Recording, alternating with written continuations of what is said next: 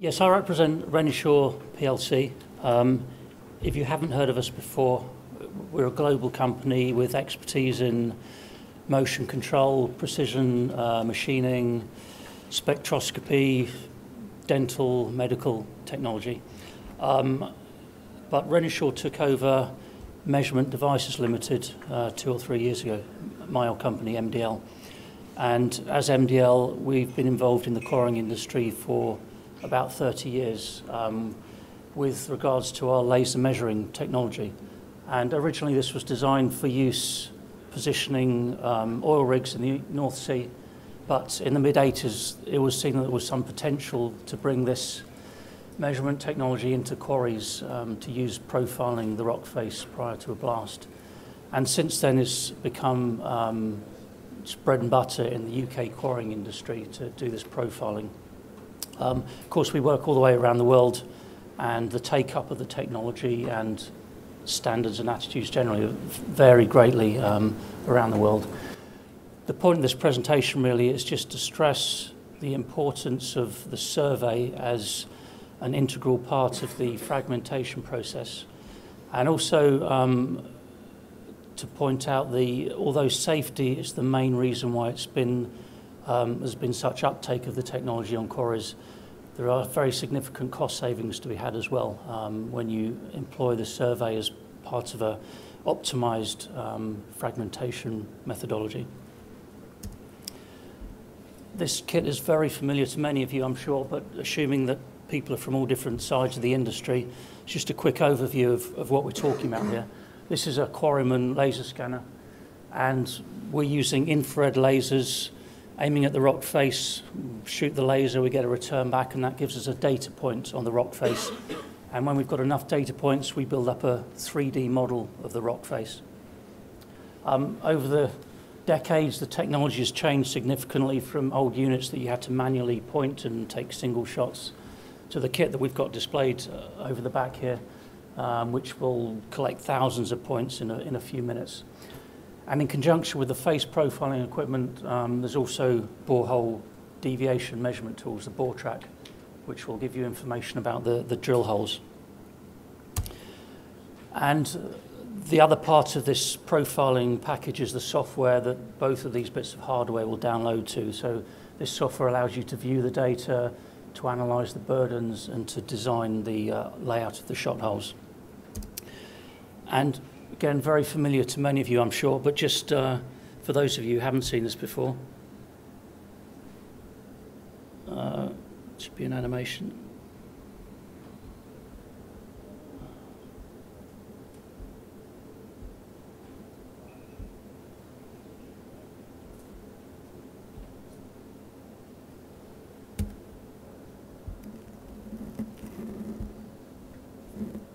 No. I was advised not to use animations in my PowerPoints. This should be moving. So effectively, we've got a very small face here with a 3D model of a rock face, which was collected by the quarryman.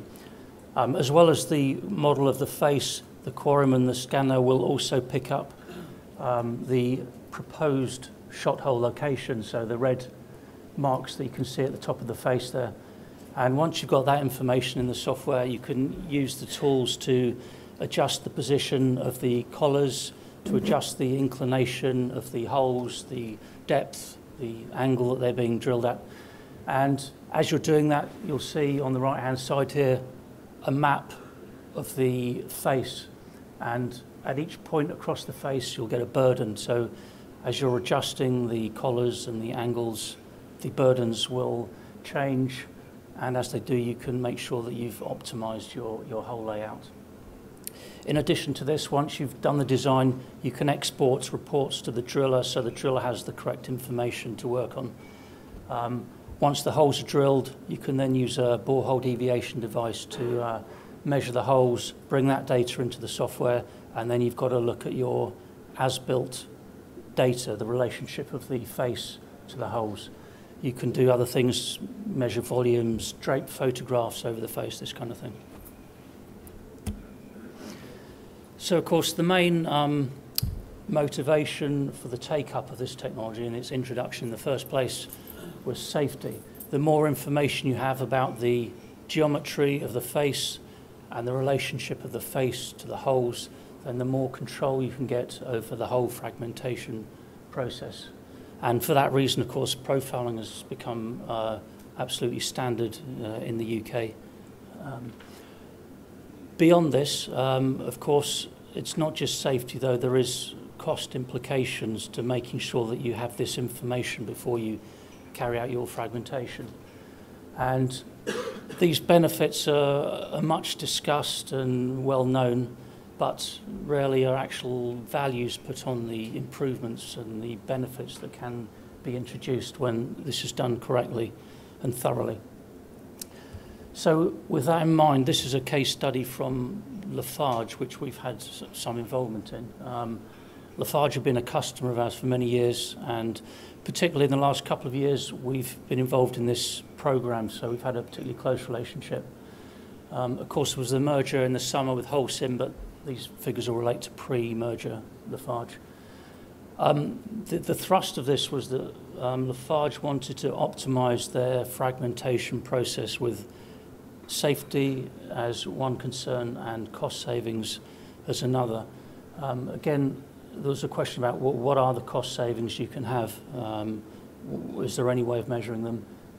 And so a preliminary analysis was done. This covers the cements and aggregates businesses, and the total cost of fragmentation at that point was about 200 million euros. So it was an attempt to tackle these costs, or to try and make an impact on them, with two-pronged attack, really. One was a global sourcing initiative to look at procurement. The other one was a series of pilots across a few sites globally to try and implement operational best practices. This was led by Xavier Thurin, who's the VP of Mineral Resources and Mining at Lafarge, from whom some of these slides have come.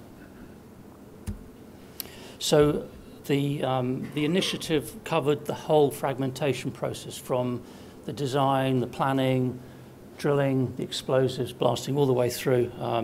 The aim was to put in place measures and operational procedures to try and optimize all these stages. Lafarge understood at this point, when this initiative was kicked off 2 or 3 years ago, that fragmentation performance was declining somewhat for a number of reasons. There was a lack of internal competence and training. There were questions about the control of subcontractors. Is it just a case of getting the cheapest bid and therefore ending up with the worst results? Is anyone auditing the work of the subcontractors and making sure that their methodology is correct and meets company standards? And then also there was a question about management focus. Again, everybody knows about the benefits of optimizing your fragmentation process, but these things are much talked about. But you go on site, is anyone actually doing anything about them? The benefits can perhaps be seen to be abstract, whereas the measures that you have to take are very concrete and involve training and changes in your practices and routines. So Lafarge formed this worldwide blast optimization team to promote this initiative around their sites. And 3 driving forces. Safety, of course, was the number one. The cost throughout the whole process, and also looking at the environment and community relations. You might be working within your local legislation requirements, but you still get complaints about noise, air blast, vibration, reapplying for permits. So the community relations are very important. And so the plan was to put in place some company-wide safety and environmental best practices. And in terms of costs, these are the kind of costs that are involved. Of course, familiar stuff, but again, much known about, but does anyone do anything about these things on site? At the top here, you've got the basic direct costs of fragmentation. So costs of explosive, the costs of drilling the holes, subcontractor costs, transport costs. But the bit that we're interested in from our point of view, from Renishaw and our equipment, is the second half of this, the cost of poor quality fragmentation. What are the consequences of not optimizing it, and what are the resulting costs? So the points in the orange boxes, these are kind of the non-negotiable points. These are the rules of the game, so to speak. So these are the safety issues, avoiding fly rock, and the environmental issues, vibrations, air blast, and so on. But amongst those are all the other costs that arise from poor quality fragmentation. So oversized rock in the crusher, oversized set aside, costs of secondary breakage, crusher, maybe expecting 1,000 tons per hour, you're getting 850 as a cost. Fines, you've got the same fixed costs, but you end up with a product that's worthless. Back break, predominantly a safety issue, but also affects productivity. Floor control, mentioned in the previous presentation. You go to quarries around the world and you have to negotiate horrific roller coasters as you get around the quarry, and this has an impact on fuel costs of transport, of wear on tyres, maintenance on plant and so on. So these are the costs that we're looking to tackle. And Lafarge, we're looking at two prongs. So one dealing with the direct costs of fragmentation, so looking at sourcing and looking at subcontractor policy. But also in terms of the poor quality fragmentation, looking at blast optimization, putting in place operating practices, and looking at the competence and training of staff. There were no common standards across Lafarge, and in a company that big, operating in so many locations, that means you've got a huge variation in standards and safety levels and your results. So these are the kind of best practices that that Lafarge were going through at this time. So first of all, trying to identify experts, whether they be within Lafarge or external suppliers and companies, setting up blast optimization teams to work in country and on site. And these teams would be monitoring performance indicators, so making sure that there were actually concrete measures of performance changes. Implementing standard operating procedures across the company, and also monitoring and auditing the subcontractors and their work on site. And then very importantly, it was a question of rolling out proper training for all the staff so that all this is going to be implemented correctly by the staff, putting in place training programs and competence programs. And so from our point of view as Renishaw, with our profiling kit, we were one of the experts, one of the preferred suppliers that have worked with Lafarge to try and roll out standard and appropriate equipment throughout all their sites. So initially we were looking at pilot sites, a number of sites, UK and France, Ukraine, Poland and so on. And we visited sites and we've been involved in training key personnel at Lafarge. And the idea is that this training is continuous and it has to be very relevant, and has to be made sure that this training rolls down from group level to country level to site level. It's profiling equipment is very simple to use, but it's also possible to get bad results if the staff aren't trained properly. If you're bringing together face profiling data and data from whole deviation measurement tools, it's possible to get this relationship wrong when you bring them together. And if you do that, everything that follows on from that will be wrong. All your relationships between the holes and the face, the burden measurements will all be wrong. So the training of the staff has been absolutely crucial. And what are we involved in? We're involved in measuring these blast design parameters. So these are the kind of things that people learn about on their first day of training in quarrying apprenticeship school.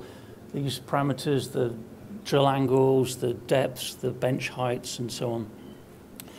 Everyone knows about these things, and you go to a quarry in China, they can all discuss them and talk about them. The question is, are they being measured? are they being designed properly? Do the guys on site have the tools to measure them? Do they have the training to use those tools? Are the tools maintained? Are they in good condition? And what it boils down to, you can't control what you don't measure. If you don't measure this stuff properly, if you don't design it properly, you've started out on the wrong foot immediately for the whole fragmentation process. So what we try and emphasise to users and potential users, and what Lafarge have also latched onto, is the importance of understanding that surveying is the first step in this manufacturing process. If you get the survey wrong at the start, every single thing that follows on from that is wrong. Everything is wrong. You can't control what you don't measure, and any designs or planning will be useless if it's not based on accurate surveys carried out with the correct equipment and with trained operators. And so what we're trying to do, of course, is to measure the burden. That's ultimately what we're trying to get to, the burden all the way down the hull and all across the face.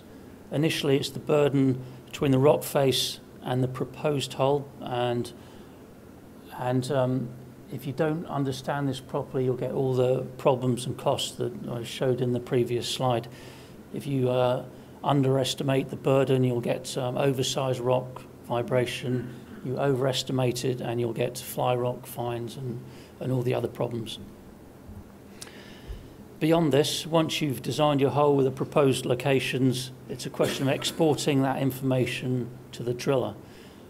And then, is this driller's work audited? Is it checked? A lot of quarries will work with a quarryman or a face profiler, and you'll get information about the face, but beyond that, the holes and their relationship to the face, you'll be relying on information from the driller and relying on them to do the job properly. But again, sites around the world, different levels of experience of the driller, different choices of equipment can lead to big problems. So is the driller's work being checked? If you have a borehole deviation tool, you can actually check what has been drilled and you can get proper as-built data. Sometimes if a quarry hasn't been using this kind of technology, they'll get a nasty surprise when it's introduced. And of course, this is the kind of problems that you get if the drilling is wrong. So everything from the whole collar being in the wrong place at the start, to the wrong depth, the wrong angles, deviation. And where you're in sites where there's very high benches, you can easily get a metre or two at the bottom of error if all this is wrong. And again, in the UK, good procedures relatively, the equipment take-up is good, but even there you can get big problems. I'm going back to the start of the survey, the collar position. Usually we have a guy stood over the collar with a target and the quarryman will shoot to the target. You can be very, very careful that you're getting exactly over the collar, but if you've got a 3-metre target that's bent and the target is actually over here, you've immediately got half a metre error or more in the collar position. Again, beyond that point, everything that follows is wrong if your survey is wrong. And further beyond that, the loading plan, the software can export the loading plan. It can't help you make the plan, but it can record it and then deliver it to the staff from the quarry. Is this plan being checked? Is it being validated and audited? Lafarge's optimisation team were checking every stage of this fragmentation process as part of their procedures. And what has been very important for Lafarge is that any changes have been measured. What is their impact on the quarry? What is their impact on production? So before and after any changes implemented, actual concrete metrics will be established by the blast optimisation teams. So we're looking at things like the blasting cost per tonne, the drilling cost per tonne, oversized rock, energy consumption of vehicles, energy consumption of the crusher, and tonnage of fines and so on. These are concrete measures. Without these, you're just guessing. Is it all guesswork and it's finger in the air? Have you made improvements or not? And so as a result of all these measurements and blast optimization teams, Lafarge were able to give concrete results from the initial pilot site. So this is a couple of results from Poland and Russia. And on these sites, First year savings, they were looking at a 15% reduction in powder factor, 8% reduction in drilling cost per metre, 3% reduction in oversize, up to 50 tonnes per hour increased plant throughput, and overall a much better control over the quarry floor, over the quarry face, and a safer, more efficient work environment.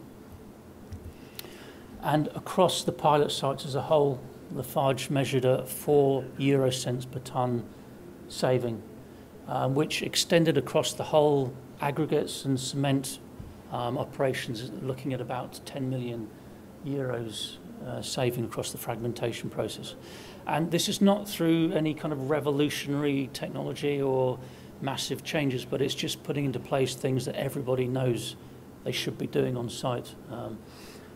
So beyond this, Lafarge are looking at accelerating this rollout across all their sites and continually reviewing the indicators and performance and so on. And from our point of view at Renishaw, again, we're working with Lafarge, but also other companies around the world. And the point is just to stress, again, the importance of accurate survey at the start of this fragmentation process and how much impact this can have on the process, and the importance of your staff being properly trained and monitored. And ultimately, you can't control what you don't measure, is the message. Okay. Thank you.